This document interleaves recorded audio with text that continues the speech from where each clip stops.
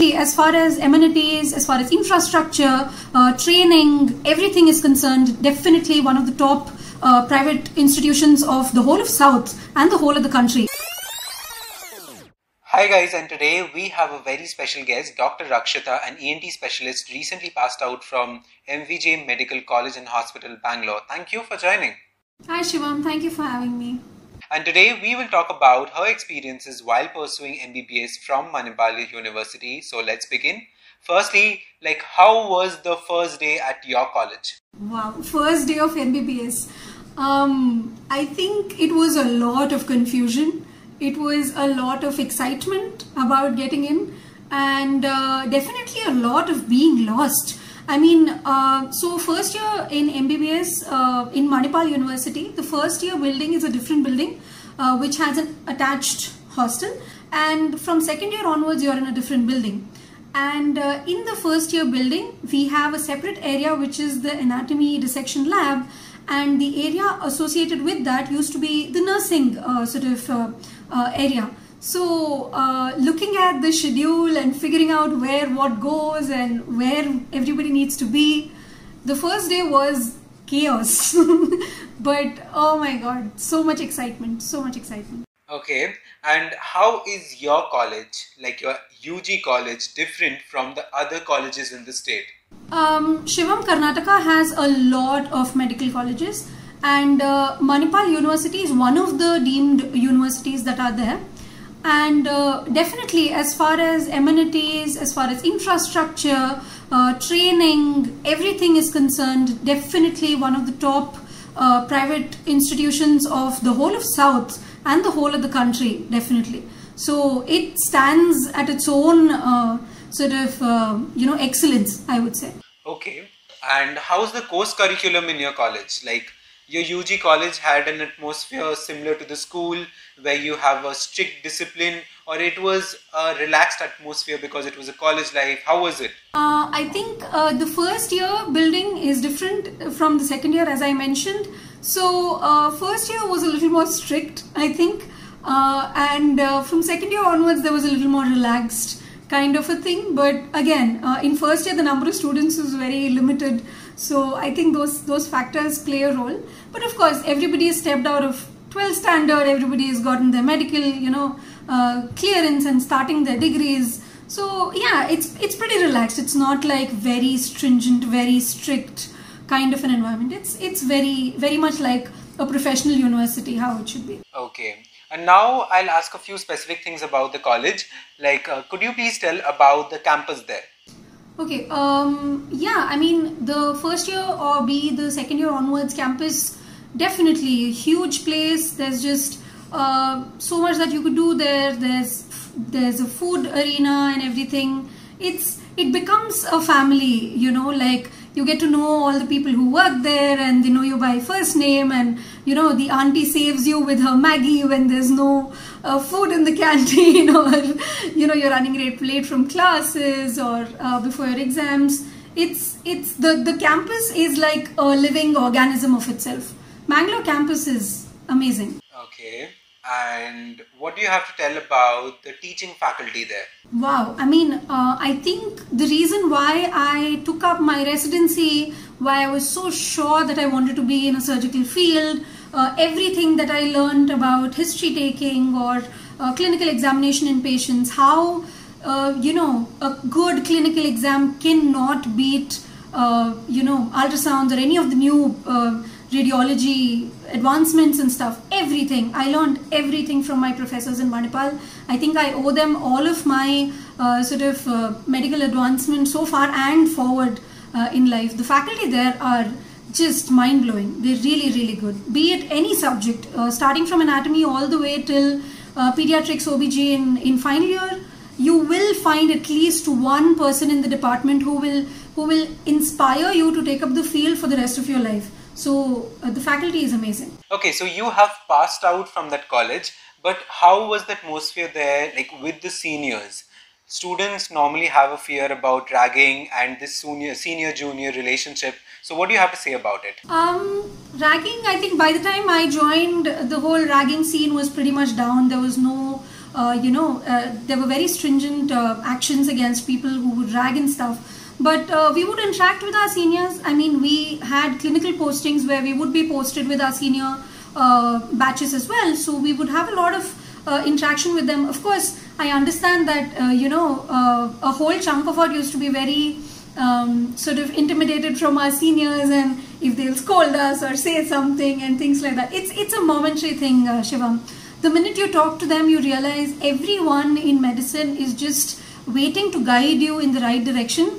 It's just a matter of asking, it's just a matter of being humble and being down to earth and just ask what is the right way forwards, because the Gurukul system never leaves medicine, Shivam. So whatever it is, I do as my seniors did, they do as their seniors did.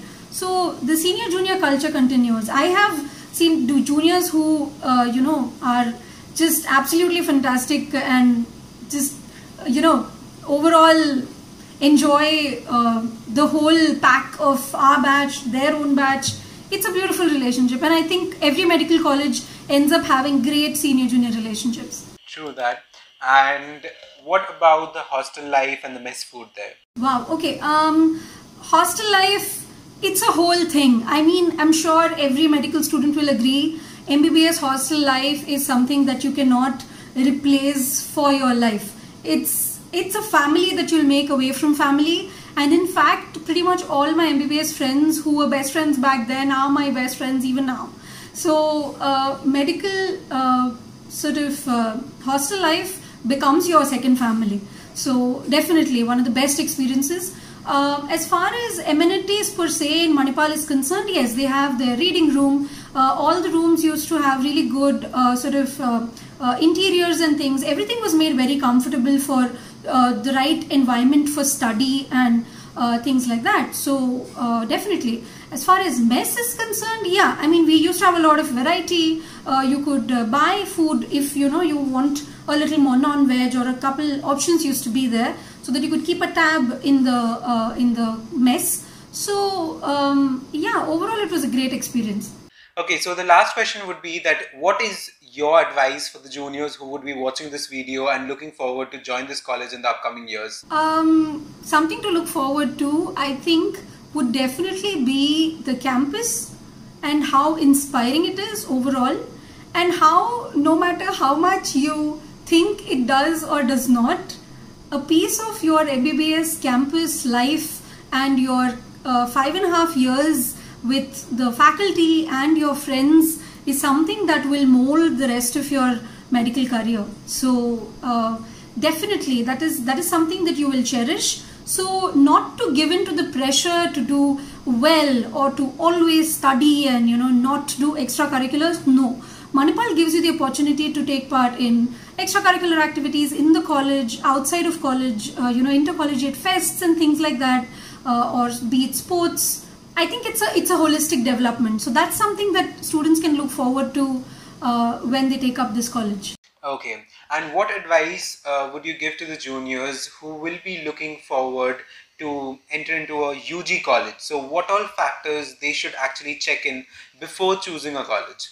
For undergrad, I think the most important thing is to remember that 3/4 of your day and your entire 5.5 years is going to be in college or studying for exams and semesters and things like that. So it's very important to see how the library is, how the amenities around the library is, what kind of classes are taken and how the classes are taken by the faculty and things like that, as opposed to tidbit things like whether it's in the center of the city, whether you have access to malls and things. I really don't think that unlike other branches and other fields, I think choosing a medical college, these are more important as an undergrad student.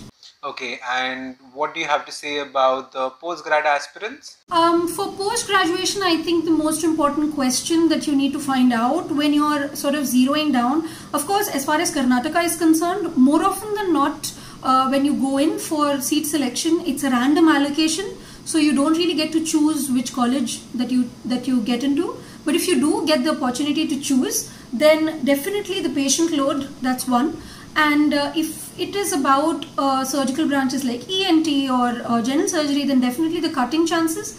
I think Shivam, overall, be it any medical course, be it UG or PG, it's very important to speak to people from that particular institute or speak to seniors in general. You know, now we have Instagram, we have Facebook, we have so many ways of connecting with people. So I think it's a good idea for our viewers to kind of reach out to people who have been in the college or are currently in the college and kind of have a one-on-one interaction of how the branch is or how the subject is, and then choose the college, as opposed to choosing it based on things like the amenities that it provides or just the overall sort of portrayal that the college has on various platforms. Okay. So that was a pretty informative session with Dr. Rakshita, and I hope the audience learned a lot of things, a lot of technical stuff from this video. Thank you, Dr. Rakshita. Thank you, Shivam. Thank you so much.